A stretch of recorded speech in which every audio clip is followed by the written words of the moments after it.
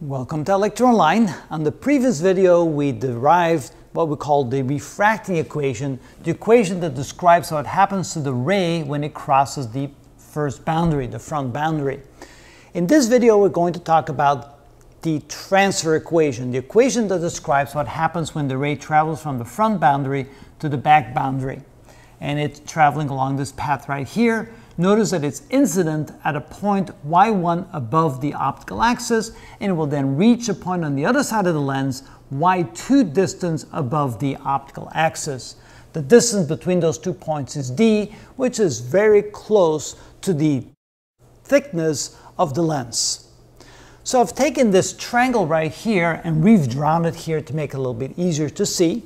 Notice that this is the entry point y1, or I should say this is the distance y1 above the optical axis of the entry point, and then the point where it will go through the boundary on the back side of the lens, this is the distance y2 above the optical axis.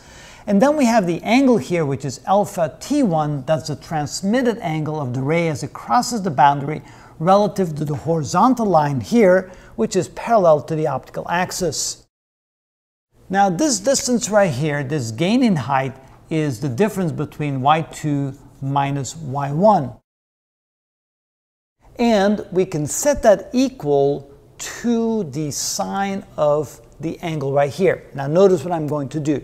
I'm going to write the sine of alpha t1, by definition, is going to be equal to the opposite side over the hypotenuse. And of course the opposite side will be y2 minus y1, that is the height gain, or the difference in height between those 2 points. It could actually be lower than the first point, it doesn't matter. And then we divide that by the hypotenuse. Now the hypotenuse is this distance right here. This would be h for the hypotenuse. But for very small angles, that is approximately equal to the distance between the 2 points. So because we're dealing with small angles, we can say that's approximately equal to the difference in height divided by d. And of course, we know that the sine of alpha t1 is approximately equal to alpha, so we can say that alpha t1 is approximately equal to the sine of alpha t1, which means that we can write alpha t1 is equal to y2 minus y1 divided by d. Now what we want to do is we want to write y2 in terms of y1, so we want to isolate that. We're going to multiply this across, so we have alpha t1 times d, I'll put d in front, and that equals y2 minus y1.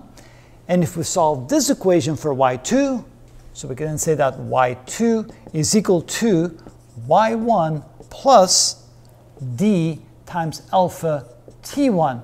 And this equation is known as the transfer equation, which describes how the ray crosses the thick lens. So this is called the transfer equation.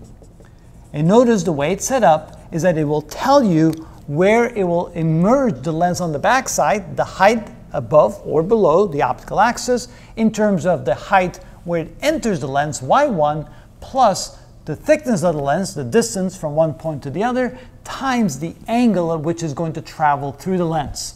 And this is then known as the transfer equation. This is known as the refracting equation. This describes what happens across the first boundary.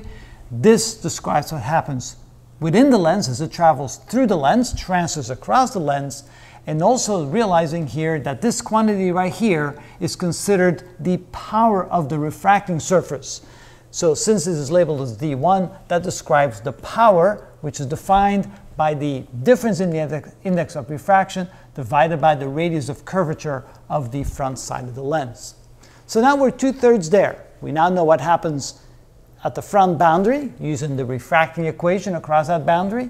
We now know what happens on the transition from the front boundary to the back boundary with the transfer equation. On the next video, we'll now attack what happens on the back boundary, and then we can describe as a whole what happens as the ray travels through a thick lens. And that's how it's done.